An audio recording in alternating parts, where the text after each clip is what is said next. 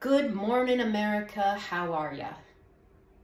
It's 2 days after the election, and I would like to talk about a few things that are on my mind that relate to my life personally right now with the election results. As you know, I've been doing fertility treatments, and I'm getting ramped up on that again. I'm going to be starting again soon, hopefully. So back in summer, when I first heard that that Biden was dropping out, my heart sank because my mind immediately went to Trump's going to be reelected, he's going to ban IVF, and I won't be able to pursue fertility treatments.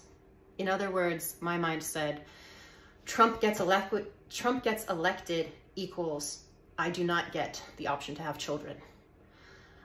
I don't know if that's actually going to happen or not. I know Trump has said that he supports IVF, and frankly, I believe Trump has probably used IVF. And I don't think on a personal level that he cares about IVF. But then again, I don't think on a personal level he cares about abortion either.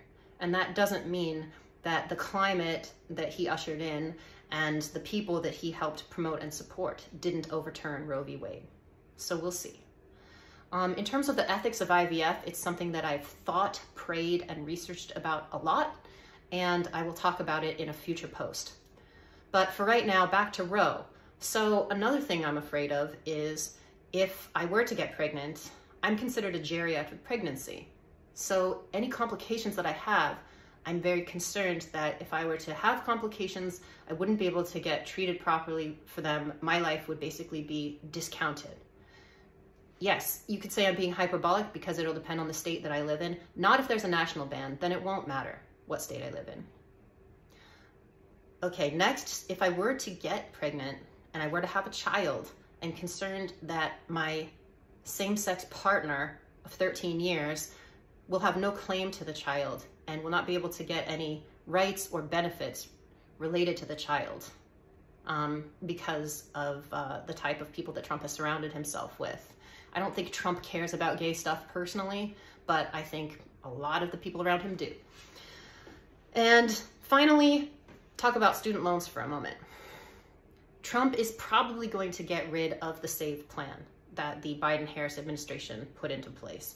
That means that our student loan payments are going to go through the roof. I understand the perspective, I really do, that if you took out loans, you should pay them back. So all I ask is that you bring that same energy and that same belief system to all types of loans. So if we're talking about paying back the money that we owe, let's ask Trump to pay back the money to his creditors for the 4 to 6 times, depending on how you look at it, that he declared bankruptcy. Or alternately, we could make student loan debt a type of debt that's dismissible in bankruptcy court. Right now, it's not.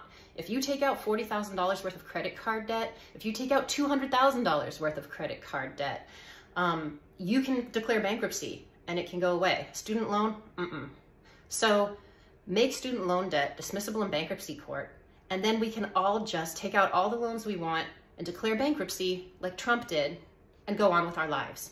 Just something I'm thinking about at the moment.